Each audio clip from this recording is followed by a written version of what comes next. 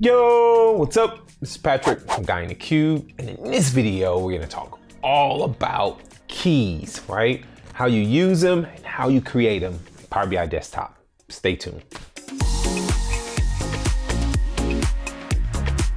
I talk a lot about data modeling, and I get a lot of questions about it, and people go, Patrick, you're pulling your data from a data warehouse. It's already nice and pristine.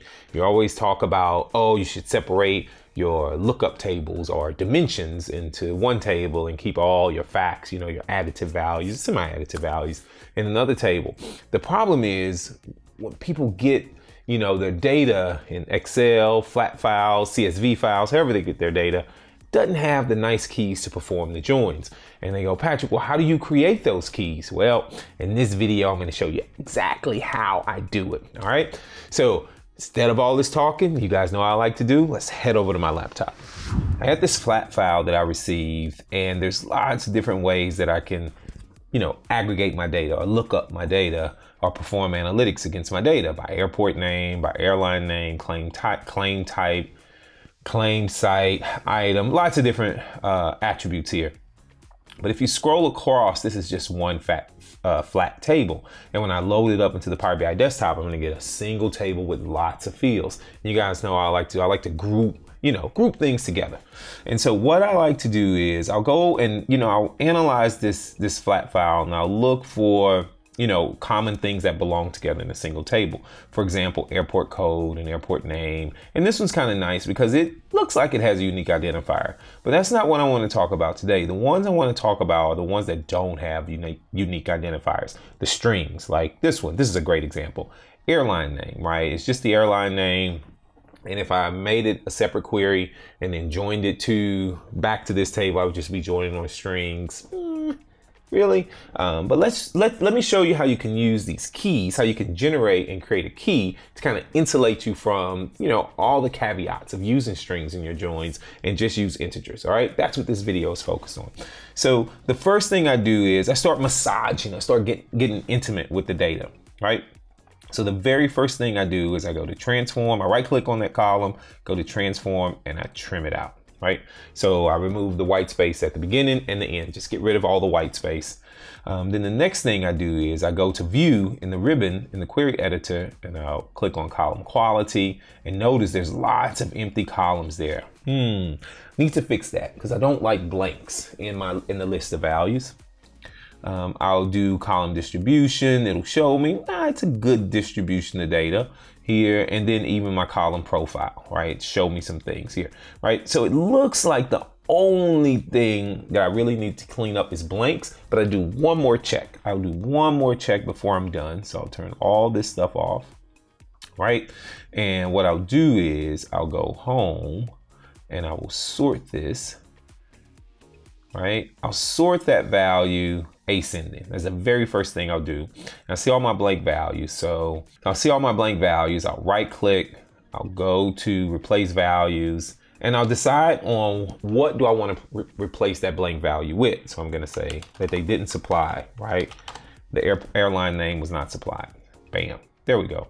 So now it's not supplied. The last thing I do before I get ready to build that table is I want to take a look and see if I can get a good idea of all the distinct values. I've done that with my column profiling, but sometimes it doesn't reveal, some like characters in that list, right? So let me show you what I'm talking about. If I click on the drop down, and right now it says, hey, only not supplied there, but I'm going to choose load more, and it'll reach back, grab all that data and give me a distinct list. And just as I thought, right, there's a dash. I don't want to use that dash either. I'll probably do some research on it and trying to figure out what dash mean, but I found out that dash and blank mean the exact same thing. So guess what I'm going to do, right?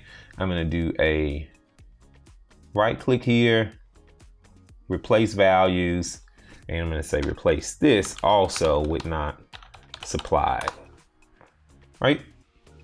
And so what you'll notice is now if I go here and do this load one more time, right? I don't have any blanks, I don't have any dashes or anything like that. In my data set, it's a nice clean list of values. And what you'll also notice is if you take a look at the little profile bar here, I don't have any blank values, right? It's 100% valid data, which is great. So the next thing I do to get this data set prepared for my keys is I'll right click on this column and I'll say add as new query. If it's multiple columns, you'll need to duplicate that set, right? Duplicate that query, remove the other columns, and then do the steps of cleaning up from there. Fortunately, I'm only looking at one column, so my steps are a little shorter. So I'll right click on it and then I'll choose add as new query, right? There we go, add as new query, airline name. It provides it as a list. I'm gonna say to table, really simple. Click OK. Right, and I'm gonna give this a name. I'm gonna call this airline name, and then I'm gonna rename this table to airline. 2 more steps, right? The next thing I'm gonna do is once the query editor finishes doing all its work, I'll right click and then I'll say remove the duplicates, right? So now I have a complete distinct list of all the airlines that I want to analyze, right? Distinct list. And then finally, what I'm going to do is go to add column, and there's a feature. People don't talk about this or use this feature. It's called an index column. I'm going to click the drop down and you'll have a choice, right? You can start from 0, from 1, or you can do your own custom, like I call it an auto-generated numbering column. Okay. So I'm going to go ahead and say from 1. There you go. So it gives me a unique index, a unique ID for each one of those values. So I'm gonna take that, move it over here, call this airline ID. And so before I move on, right, a lot of people go, why are you doing this? It's just easier for me to join on those integers. I can depend on the integer a little better. Since I'm generating it, I control it. I don't have to worry about anybody changing things, mucking up things. It can slow your refresh down. Doing a lot of these because the mashup engine has to do all this work, especially if you're going against a CSV file. If you have a data warehouse, if you have access to a relational database system, you should try to do this, you know, on the back end, or inform the people that's developing the repository, the central repository that you're pulling from. Hey, can you guys do this for me this way? It makes my life so much easier. Okay. All right. So the next thing I do is I'll go back to the main table where everything was at, and I'll do a merge. So I go home and I'll do merge queries. And I'm going to merge on